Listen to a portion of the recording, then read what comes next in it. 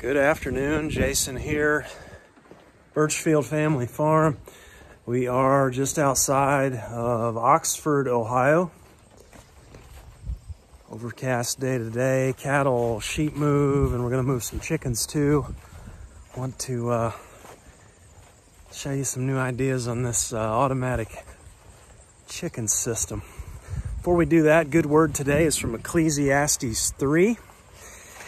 There's a time for everything and a season for every activity under the heavens. A time to be born and a time to die, a time to plant and a time to uproot. Okay, let's get these guys moved. You can see what we're going onto here. Just very, very, very lush grasses here. This has been 44 days since we've come on to this, so we dealt with a tough week before last. So if you haven't seen the video, that last video, go back and watch it. It'll explain what we've been dealing with. But we had some trouble when we moved on to paddock 2 here, and so we've taken some steps to help these guys out. I'm putting out some increased magnesium for this lush grass, and let's get them moved over. Come on, sheeps.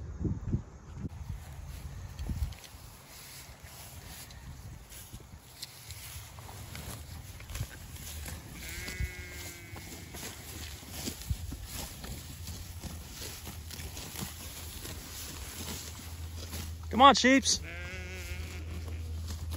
Some help from the cowbirds there, breaking up some pats. You can see still got our chickens back there on paddock 1 while we pressed pause on the cattle and sheep moves. So we'll get them moved today as well.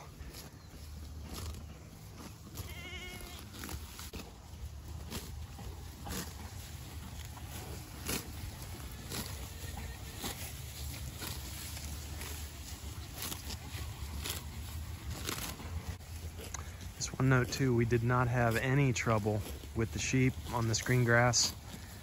Did have the cattle issue, but the sheep, for some reason, now obviously they're a ruminant animal as well, but we did not have any trouble with the sheep.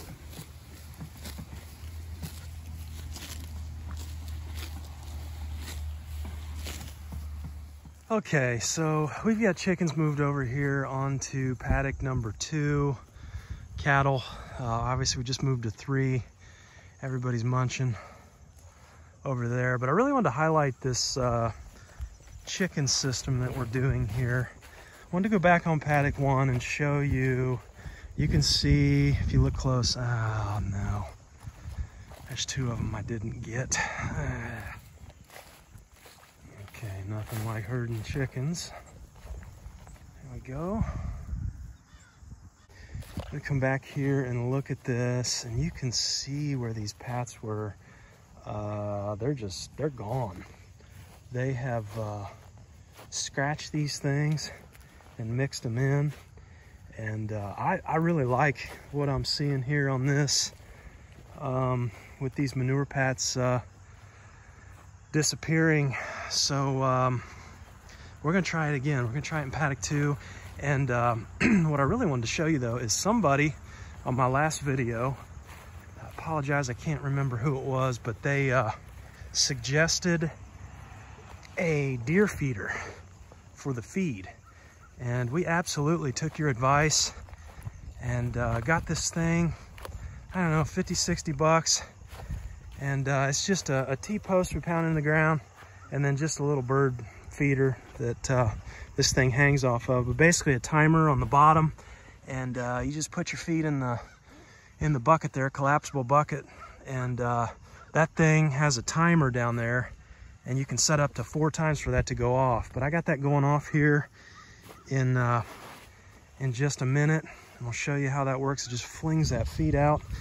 And then also I was able to, we've only got 1 water hookup out here, and I was able to tee off of that. And, you know, I got one hose running to the cattle water there, and then the other hose runs over here to our automatic chicken water. And that drains into the red Clausen water there. And so everything shuts off when it's full. And this thing has a float in here, so it'll shut off when that water level gets about halfway. I keep a lid over here to keep the crud out. But that's pretty much it. Eggs go in the rollaway nest box. So this is an every 3 day event now on chickens. So both cattle and chickens, we're moving them at the same time. Again, running the birds behind the cattle and the sheep to bust up those pats. And you know, the toughest part is the labor running this fence. But I figure, you know, if it's just once every 3 days, I think we can do that. We'll see. And again, these lines here, these are buried water lines. You can see my hookups here, the quick connects, and everything is fed. Those lines are only a foot in the ground. We just use this for grazing season, and the lines are fed from elevated tanks in the loft of that barn there. And so we keep the float valves on everything. No hauling water.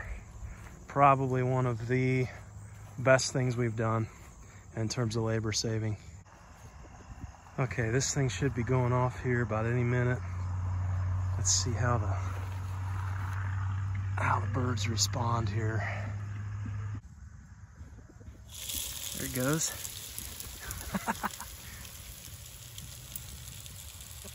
Here they come.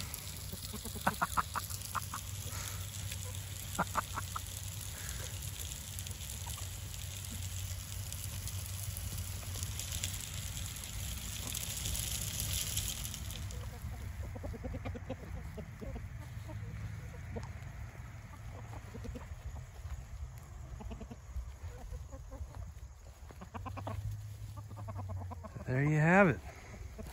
Fully automatic, 3-day pasture chicken system.